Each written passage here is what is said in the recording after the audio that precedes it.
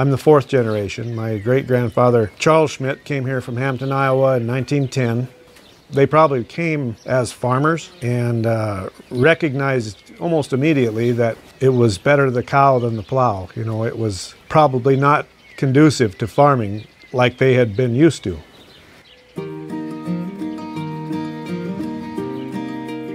I think my family adapted pretty well fairly early on to recognize that they could use horses and cows and the grazing land that was available to them to make a living.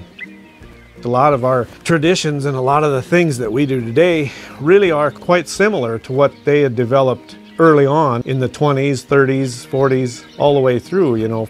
We calve more in sync with nature. We calve more May, June. We calve more when the buffalo would calve or when the antelope and the deer, when they have their young ones. We try to mimic, you know, our operation in sync with nature. And I think that my family probably did that for many generations out of necessity. That was just a part of who they were. They had to adapt and live with the land rather than try and farm it or go against it.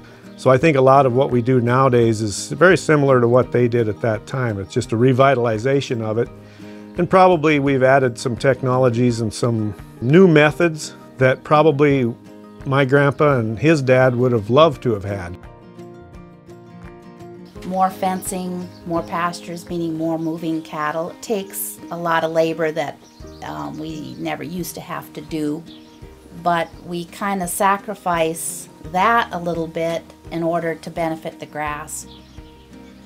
With the drought last year, it was tough. The recovery wasn't there because lack of moisture and heat, but this year the pasture we just moved out of, the grass recovered so fast that I was surprised by it. I guess you couldn't even tell that there were cattle in it.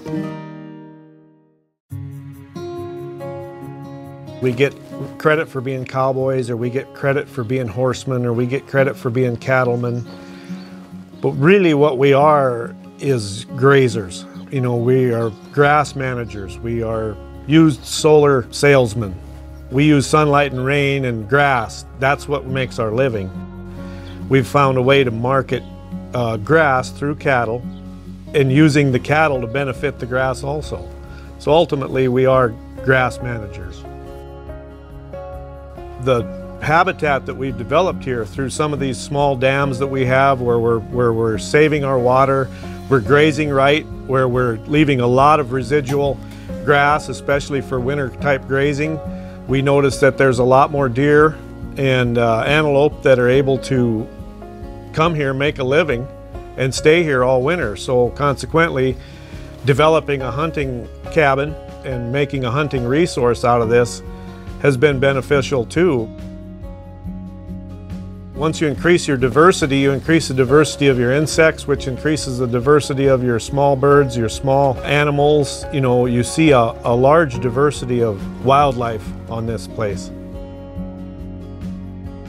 Well, it's hard for people to change or to go against the normal way of thinking because everyone wants to manage their cattle, but it's more about managing your grass. You hear people at the sale barn every year, oh, pounds sell, pounds pay the bills. You know, if you're not so worried about how much your calves are weighing at the end of the year, and you're more focused on the grass and a healthy calf that you don't have to go out and doctor or supplement, it's how much work you're really putting into it. It's hard for people to change that mentality. It's not about what we do today or the money that we make or anything. It's kind of about sustainability so that the future generations can learn and go on from what we've done